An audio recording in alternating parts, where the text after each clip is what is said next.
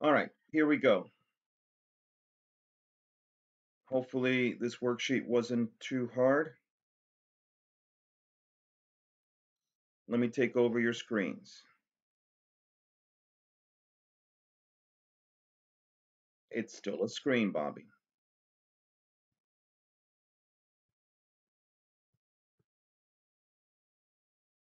Yes. All right, here we go. Check your answers, and then we'll go over any of them that you want to go over.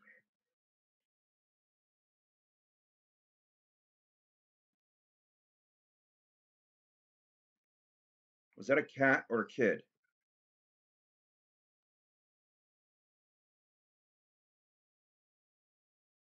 Mac, did you get your FET up and running with Mr. Rosen yesterday?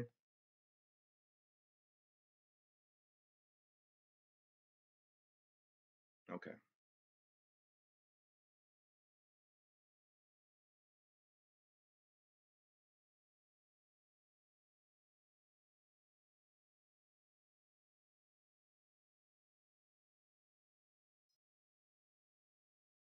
You guys checking?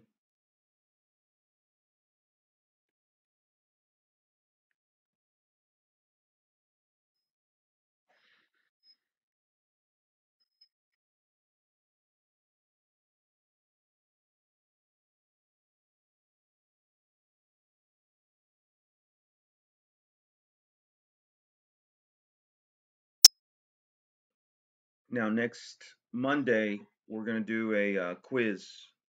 No, next Monday, we're going to review, and Tuesday, we're going to have a Canvas quiz on this. Maybe it'll be allowed to be a grade.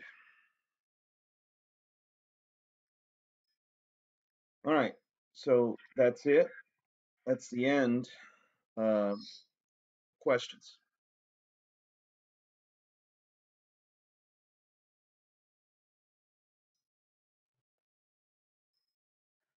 Any one of these you need me to go through?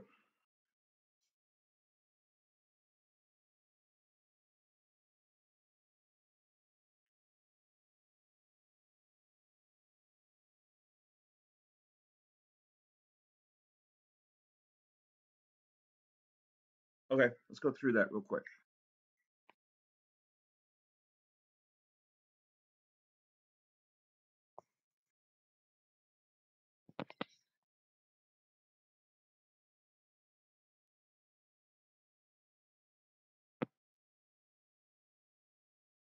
I have too much on my screen.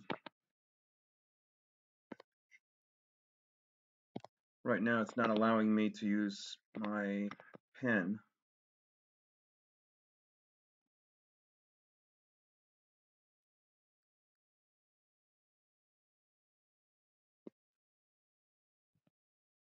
Okay, can you all see this? NO3 minus 1,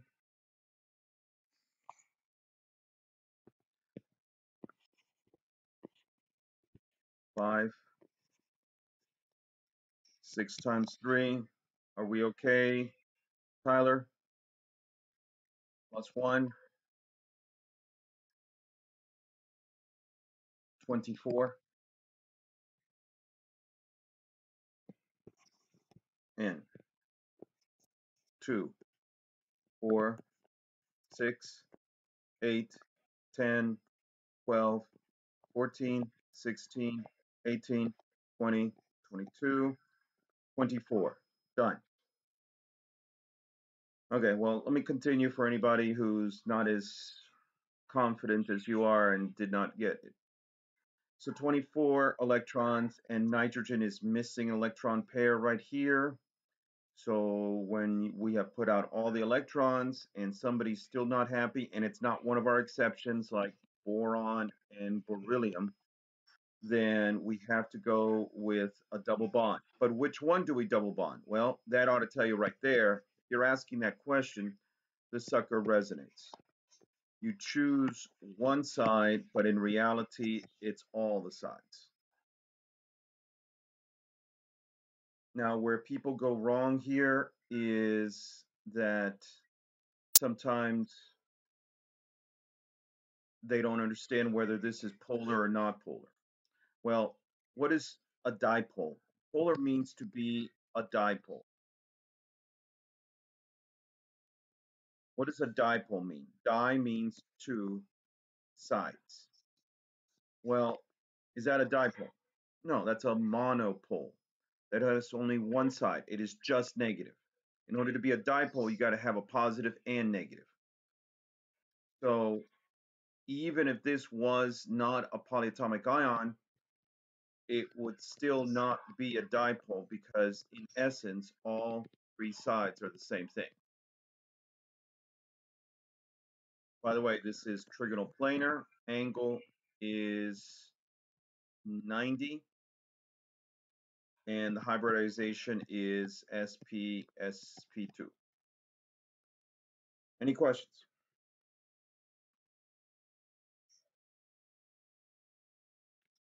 All right, let's go back. What do you want to see in more in depth?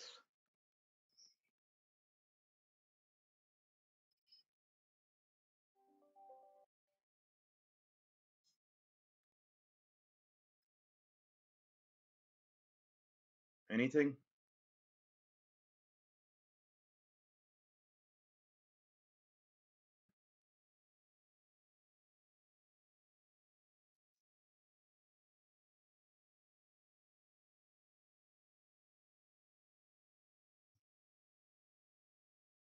Good question.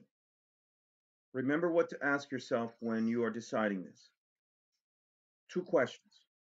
How many sides do I have? In this case, I have one, two, three, four.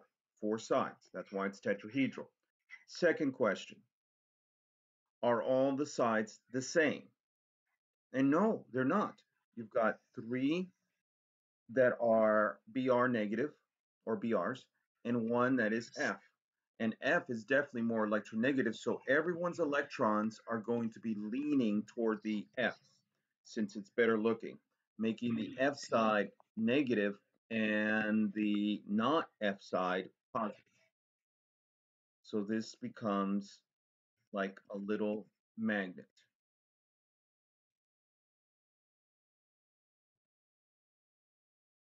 Negative, positive, polar.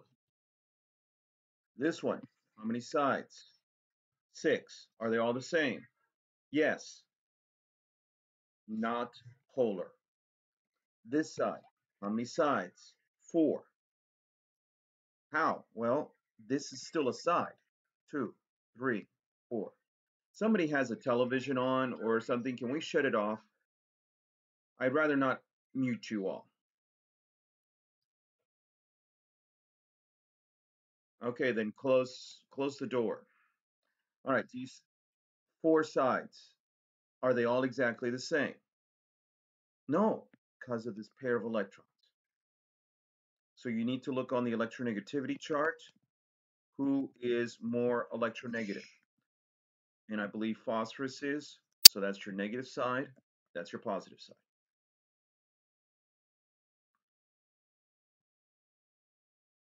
Any other questions?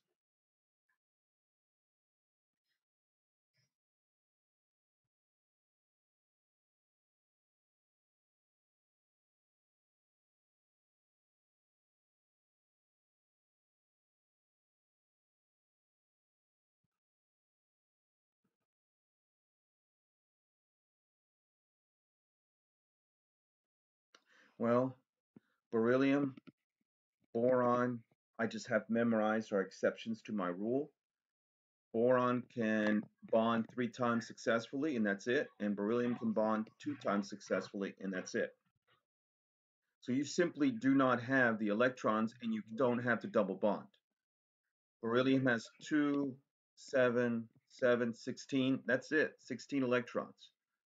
No double bond needed because beryllium is happy with 4 electrons. So we're talking sp hybridization. That's linear. Thank you, Tyler, for asking questions.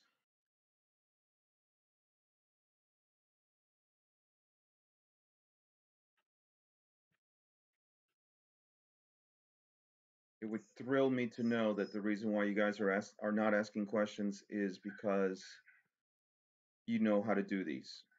But that would be great, Bobby. All right, going once, twice. So let's go to the rest of this week's assignments.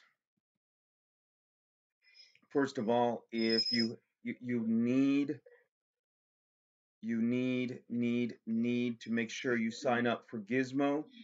One class got filled up, so I added another class. That other class I think is called Chemistry 2. So there is a new code. Now, if you've already signed up for Gizmo, that's it. You're in the first class. You understand? So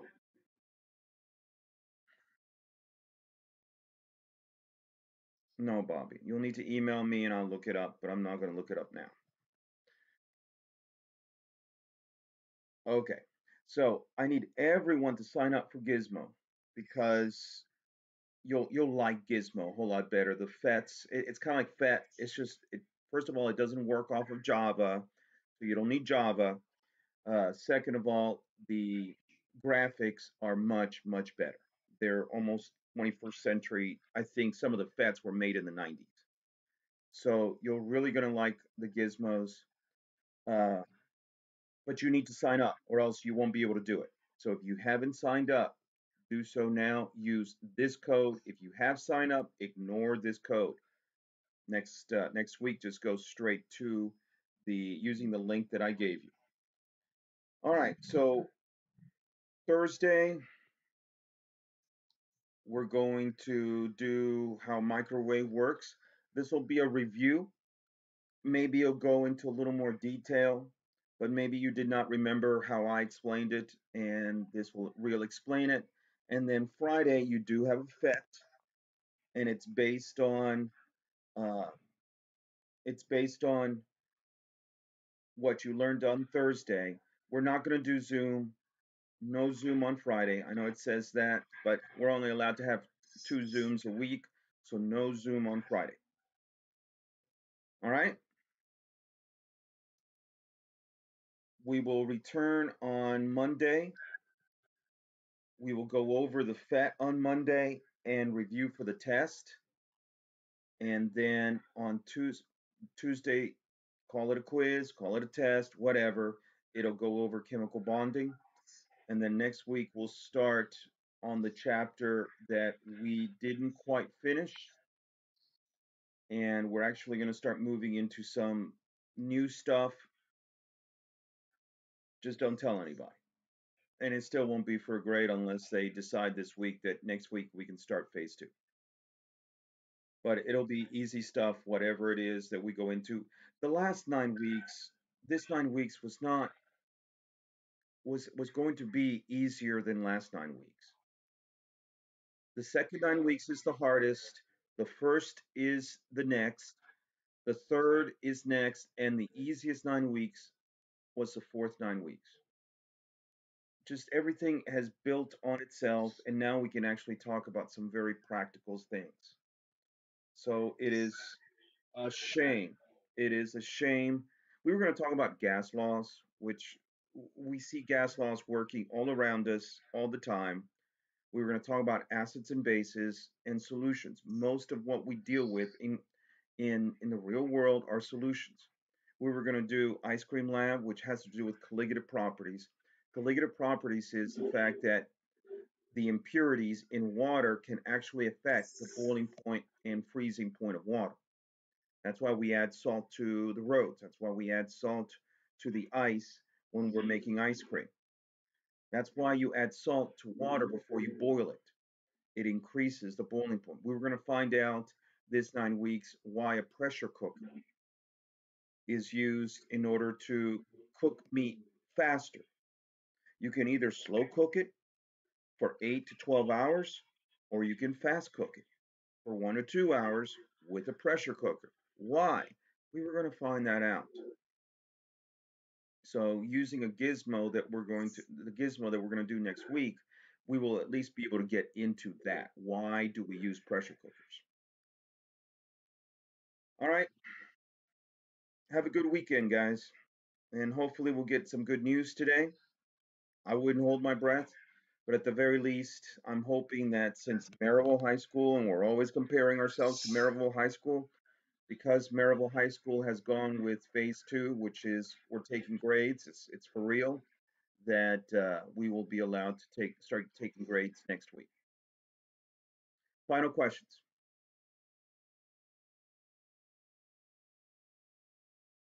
Okay, bye.